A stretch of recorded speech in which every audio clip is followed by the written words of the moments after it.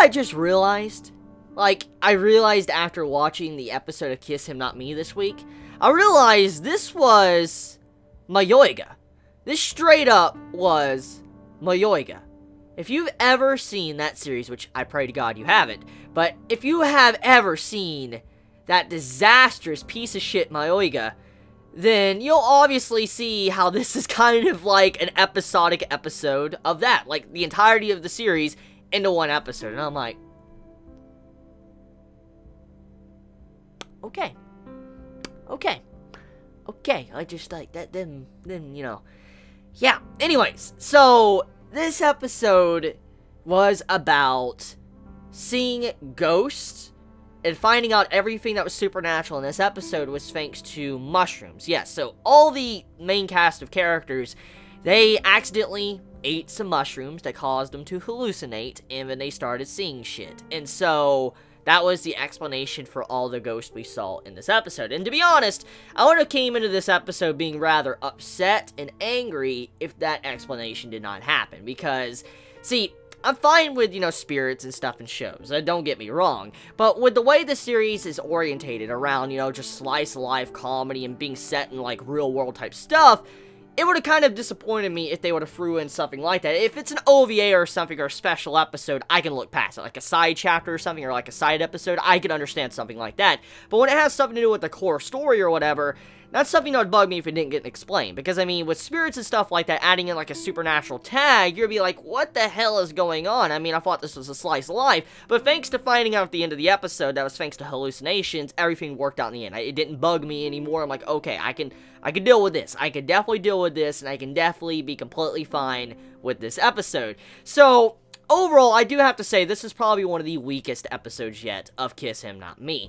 Because, personally, I just feel like the atmosphere of it was completely different from what I like from Kiss Him Not Me. See, the reason why I like this series is just because of the, you know, overall interactions between the main cast of characters, and how our main female character, how she wants to, you know, see the guys to get together instead of her getting together with them, and then all this, like, drama or these complicated issues and stuff with, you know, how she's, like, into yaoi and stuff. It's just something that's very funny to watch, and that's why I've loved the series of Kiss Him Not Me. It's like a really good reverse harem, probably one of the best reverse harems I've ever seen, and an episode like this, it really goes against what the series was about. It's like taking a break from what makes this series so good. That's the best way I can kind of emphasize what this episode is about. It is taking away what makes Kiss Him Not Me good.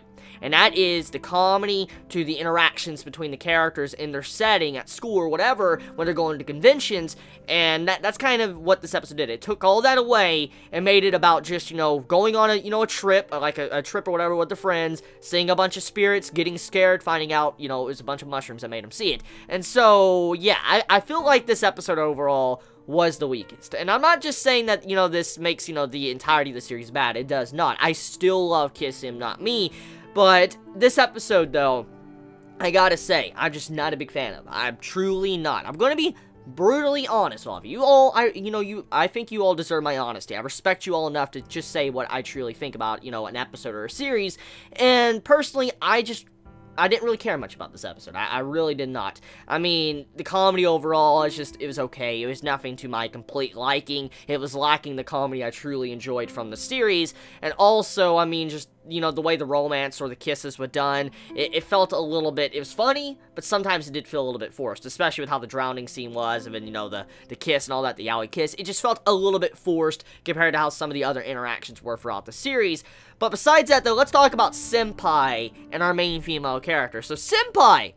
That man made some very big moves in this episode. Like, damn! That man made a lot of moves. Like, he straight up undressed our main female character, chilled next to her in a blanket. Then when she was dry and she was still unconscious, he put her clothes back on. Like, that man made some very huge steps with his relationship with her. I'm like, did I just see this man do this? Like, what the hell? Like, the man, he's so innocent in some ways, but at the same time, the way he can go about it, he's just so smooth. The way he just interacts with our main characters, and just like that interaction, like that was definitely the winning part of the episode. Like that was probably the best part of the episode, just to see how this man was just so smooth and nobody really knows anything after all of it is said and done. Even though everything was like kind of like a hallucination, that still happened. So that was not a hallucination. That interaction between them really did happen.